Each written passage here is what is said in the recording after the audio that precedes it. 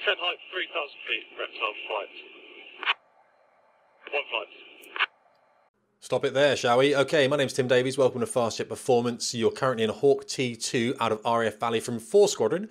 You've just finished an Air Combat Manoeuvring Sortie where you are the hostile aircraft and you're recovering visually back to Valley because you can, and you're very low on fuel, by the way. Your playmates, Reptile 1 and 2, are now a flight of 2 looking to perform a tape rolling, go, looking to perform a visual recovery as a pair. Reptile 3, taking on, train clears, descent approved, on navigation, report visual with the airdrome. And now to the field, Reptile 3. Reptile 3 tower. Reptile 3, continue Valley Tower Stud 2. Hi tower, Reptile 3, join. Reptile 3, Valley Tower join, runway 13, QFA 1011, circuit clear. Join 131011, Reptile 3. Okay, so I put sort of 2 up there. There's no other traffic around, so I've gone to tower early. 2, cross 01 and issue SP4, clear to land, surface wind 1009 knots. Okay, Pedro 92 is a rotary asset, so dance around the airfield, that's absolutely fine. So what I'm doing now is I'm rolling out and pointing just inside of Holyhead. I'm on runway 13 today, the QFE is 1011, I'm in the descent. It's a nice slow descent, but I do have fuel problems. What I've done is I've set my bingo fuel for 200 kilograms, and if it goes bingo, bingo, then that means I need to divert to Mona if I haven't already landed. Reptile, air brake, go. Okay, this is my playmates then out to the west. They're about 15 to 20 miles, I remember correctly, out to the west. So I'm trying to cut inside them because I have, as I said, got fuel issues. So trying to maintain about 350 knots in the descent. I'm looking to be 1,000 feet. If you look at the diamond next to the aircraft symbol by the V's on their side, that is where I'm going to end up right now. So the crosswind today is from the left.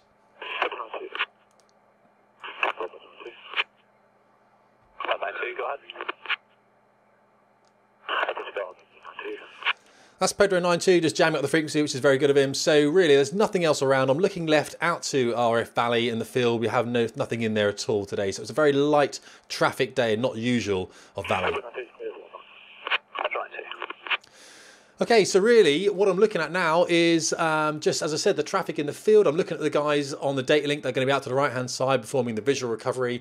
I've set my fuel bingo down about 200 kilograms. And if I hear that, as I said, and I'm not on final approach, then I will have to divert to a different airfield. And really, I'm just making sure I've got a good descent on down to 1,000 feet.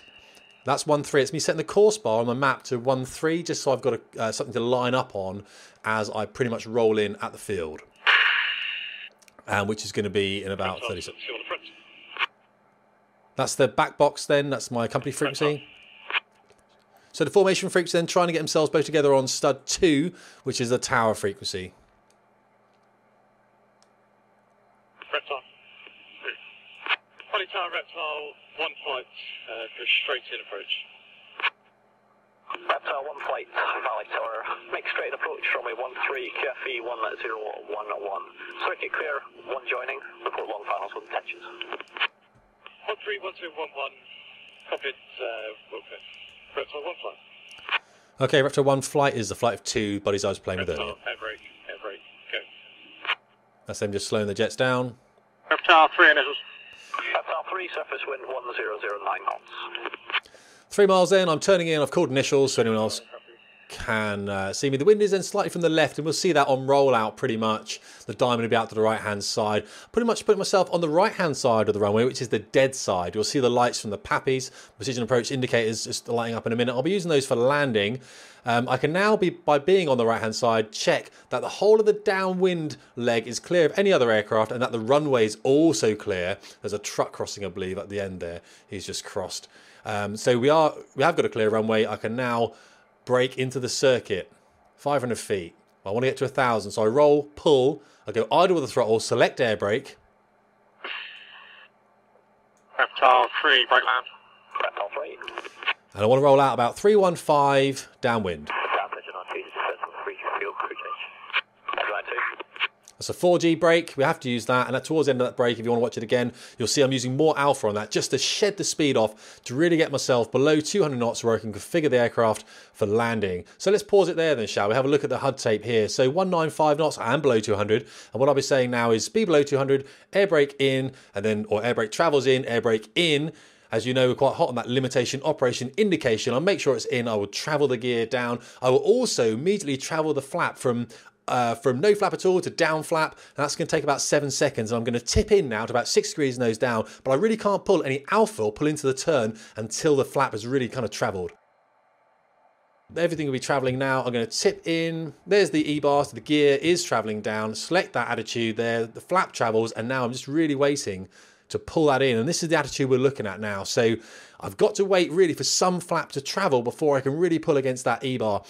Middle of the E-bar then is 5 alpha, and that's really what I'm looking to attain as I roll out. So you can see that we have a cadence of speed. The speed starts at around about 200 knots, but as I roll out, it's going to be around about 130, because my approach speed today in this particular airplane is going to be 121 plus 1 knots per 100 kilograms of fuel remaining. Now I've got about 200 kilograms of fuel. All stations, information Delta, new QFE 1010, Reptile 3. Reptile 3, 1010, final, get out. Reptile 3, clear to land, headwind 7. Land, Reptile 3. Reptile 1 flight. Down flight, 1 flight, 1010, copy.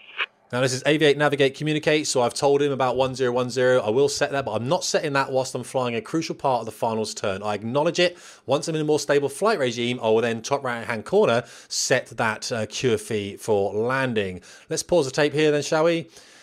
This is the picture on rollout, pretty much 130 knots. The boxed S is about the brake pressure being 20 either side, which is good for us today.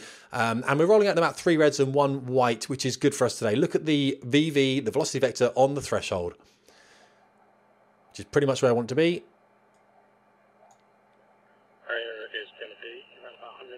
And that's just me talking about the barrier speed, about 110 knots now. So the brakes don't work. I can go into that barrier at 120 knots. I'm still stable. So look at this. Wind from the left. I'm going to check. Kick, close, there's my check. Kick, boot full of rudder, close the throttle, present the main wheels to the runway. Keep that nose up now, because I want the nose up until about 100 knots, because I'm presenting the plan form of the wing to the airflow, which is creating drag, and that's helping the aircraft to slow itself down. At 100 knots then, I'm going to put the nose wheel down, going to keep it down, bit of backstick, left aileron into wind. I'm going to keep that aileron left into wind. There's the bingo. That is then 200 kilograms. And if I'd had that airborne and the airfield wasn't mine, I hadn't had clearance to land, I would have had to divert on that. So you can see how closely we run our fuel. It is taxpayers' money after all. And I am a taxpayer too. I don't want to waste cash. So we make sure we burn all the fuel we possibly can out in the area and make sure we come back on minimum fuel. Reptile 1 flight, long final, land. Reptile 1 flight, roger, the circuit now clear. Surface wind 1009 knots. Report short final, gear down. Wilco, Reptile 1 flight. Reptile 3 to the underground. Reptile 3 today. Underground, Reptile 3, taxi back Sparrow. Reptile 3, back taxi back Sparrowhawk. Okay, and that's pretty much it, guys. I really appreciate you watching. By all means, go across to the website, fastjetperformance.com. I've got some articles there, and I've changed the website a little bit for you. Top right-hand corner, popular articles. Start there if you want to. You might find something you like. It's all about performance. It's all about aviation. It's all about getting ahead, whether you're a pilot or whether you're in business. It's the same thing, really. It's all a battle out there. We fully know that. Hey, thanks for listening. Tim Davies, Fast Jet Performance.